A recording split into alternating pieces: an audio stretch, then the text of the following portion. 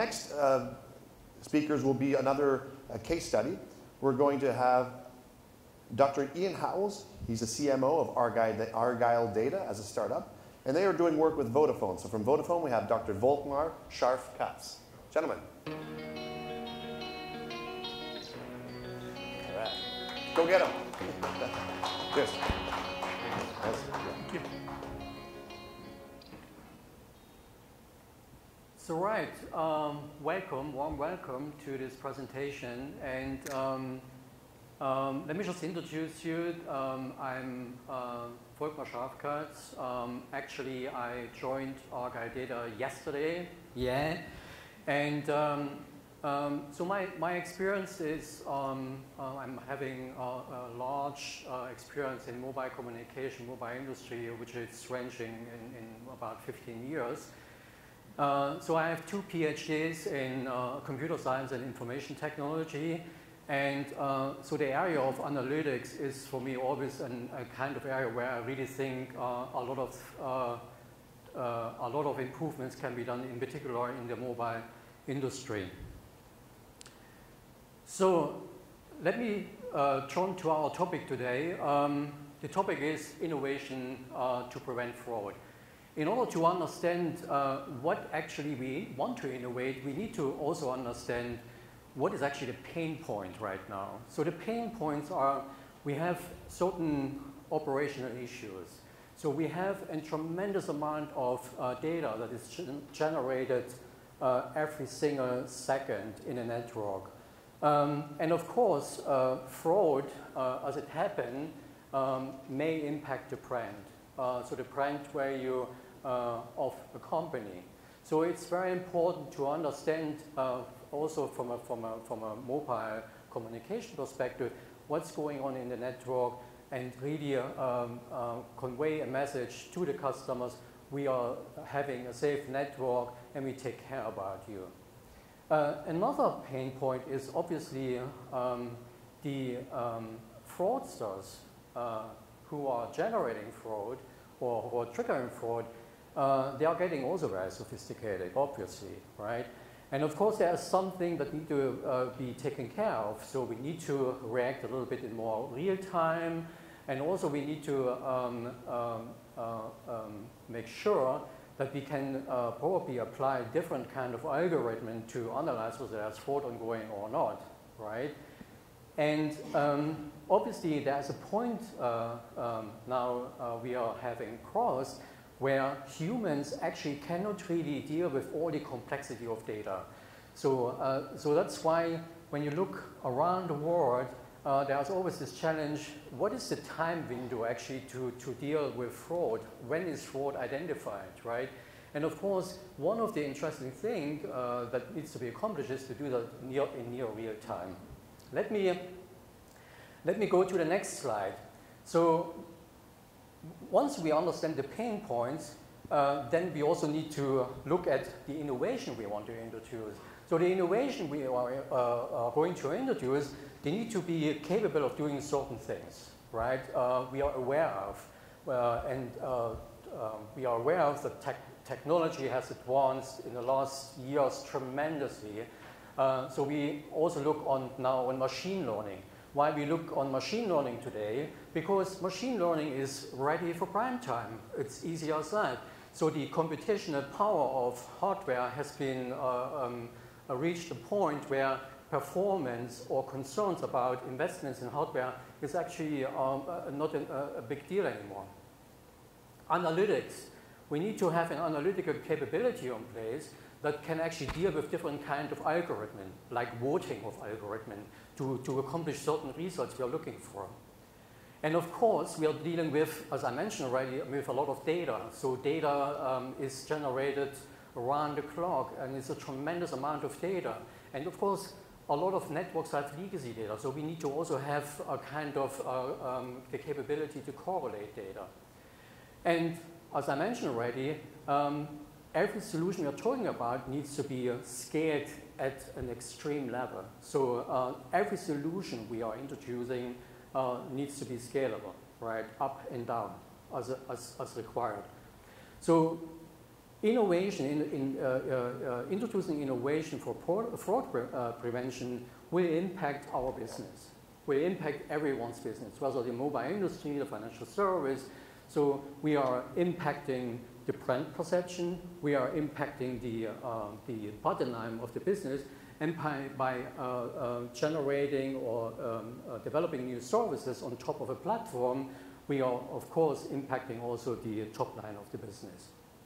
Now, to underline a little bit the statements I said before, we are looking here at a pretty much high value of loss when it comes to fraud. So it's a business of about $40 to $50 billion per year. That's a value that is very interesting, and of course it hurts one or the other companies quite tremendously. So I took some publicly available data just to make some kind of calculations on my own, and I looked at, okay, let's have a look on the US, right? So Verizon is one of the biggest operator here in the United States, and I just looked at data and said, it's just amazing how many data are generated, right? And you see here it's between 30 and 40 billion CDRs per day, and it's just the CDRs. We are not even talking about the live data. And then I took some other available data, publicly available data. I made some calculations, looking at one of the world's largest operator, and looking at the information elements generated every single day. We are looking at about 1.5 trillion information. When you look at fraud, you have to look on 1.5 trillion information elements per day. That's amazing.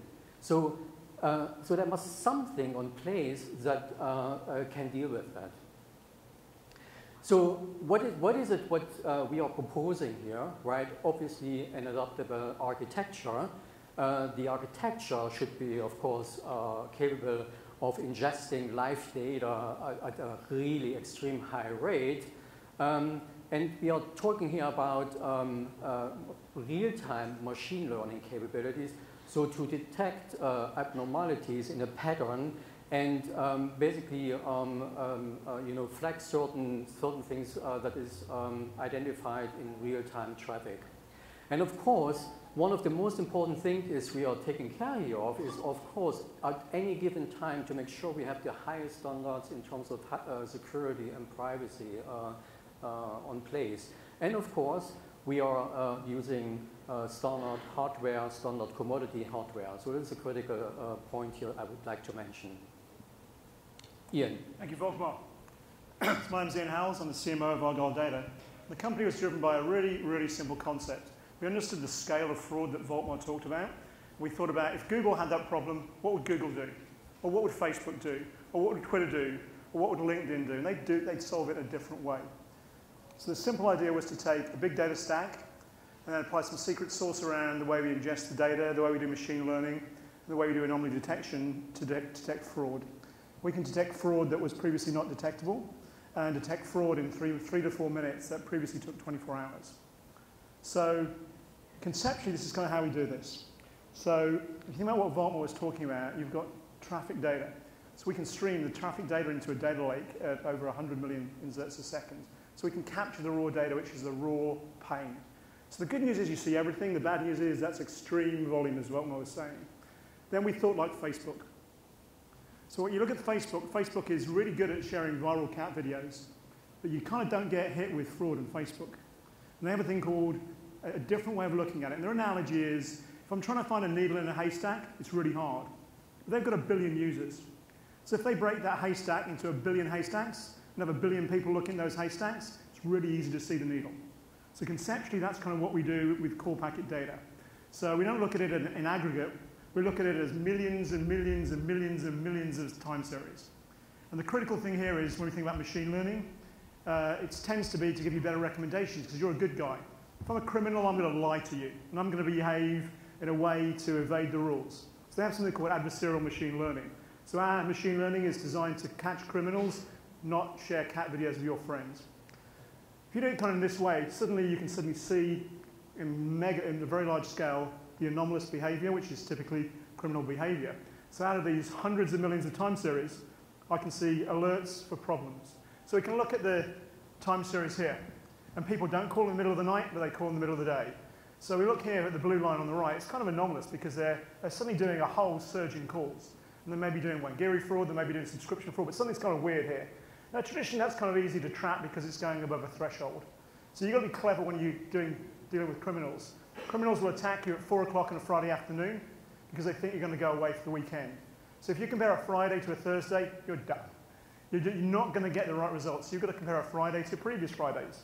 If it's a long weekend, a holiday weekend, you've got to compare it to previous holiday weekends as well. So you need to look at a very extended period of time, even over a 13-month period, to look at Christmas behavior last year and this year. That allows us to detect this kind of thing, which is really below the threshold. It's really low, but it's behaving in a weird sort of way, an anomalous way in the middle of the night, and we can detect that in real time as well.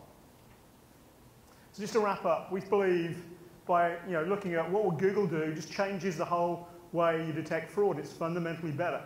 So we're going from a limited threshold-based approach that the criminals discover really quickly. So if you have a threshold of 1,000, you'll see tons of criminal activity at 999 consistently.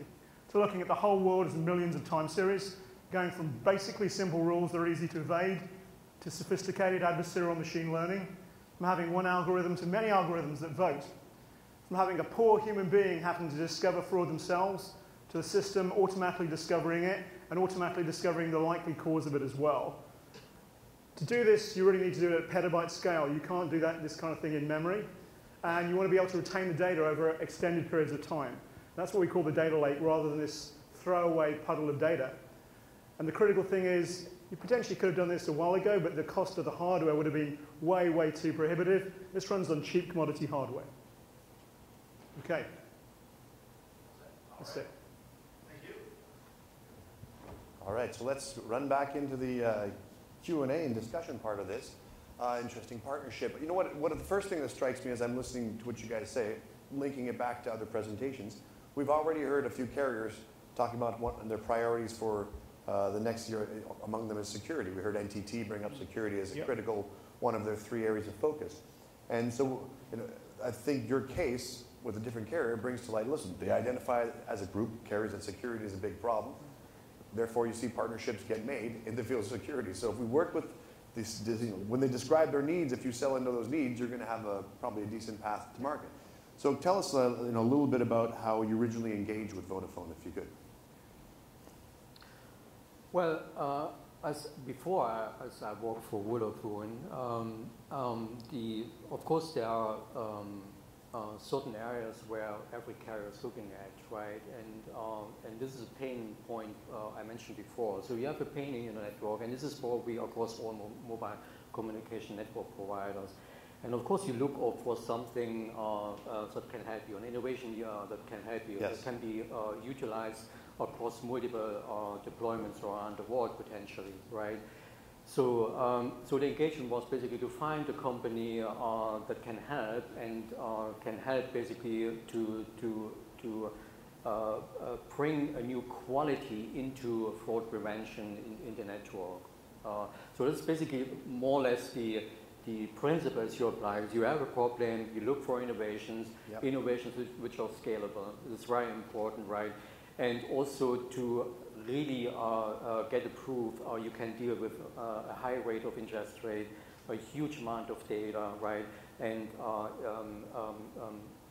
the focus is basically real time, right? So in a relatively short time period, you get the results you're looking for. Yeah.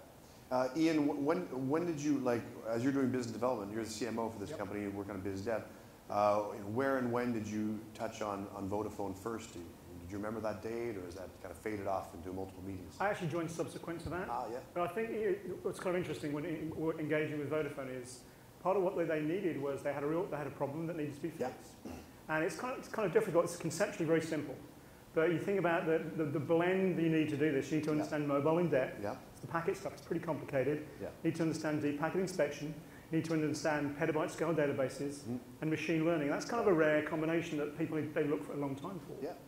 And your organization, you work with Vodafone. Do you work with Vodafone in just in the home market of Germany, or do you work all across the world with them as well?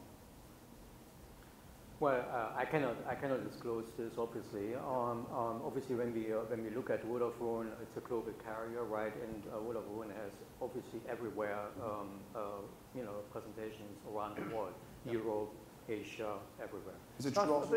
One comment about that was just struck me as coming from a software guy. Yeah. Is the size of this market? It's a $46 billion market. Yeah. That's the size of the relational database market. But people don't go from the hilltop and say, we've got a real problem with fraud. So people don't talk about it. Right.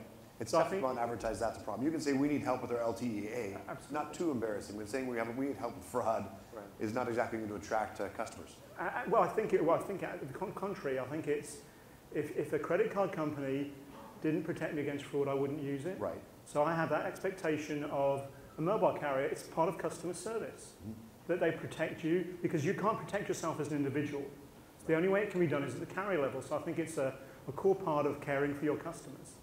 And would you apply this in the way you're thinking? This is clearly something you can apply to fixed and mobile networks, right? Absolutely. So the core concept here is it's around creating a data layer of packets. And the beautiful thing about machine learning when you compare it to human beings, and there's a tipping point here, is if your strategy is I've got 10 fraud analysts, we're getting attacked more, let's have 100. It doesn't scale because the criminals are so sophisticated, they may ramp it up by 1,000-fold. Whereas machine learning, I can ramp it up immediately. So that's the only solution that there is. You can operate at the speed of crime with machine learning, right? Because they don't sleep either. No. And they're very clever about detecting the ways around the system as well. Right. Well, I mean, the main objective has to be to not be detected, right? So they're trying to avoid it's an arms race for the very specific thing that you're trying to build, and they're battling. So when you guys, you showed some charts, and you showed an anomaly partway through the chart. Yep. So it was halfway through. You said it's not huge, but we detected it. Yep. Are you able to trace that back and tell us what was that? What might that have been? Did you guys follow that down, or you just kind of shut it off and go, we don't know what it was, killed it? So we do something called time warping. So it's kind of interesting when you sit with with the fraud analysts and they get attacked. It's incredibly overwhelming. Yeah. Now the real root of the problem is twofold. They're discovering the fraud. They're not being fed fraud. Yeah.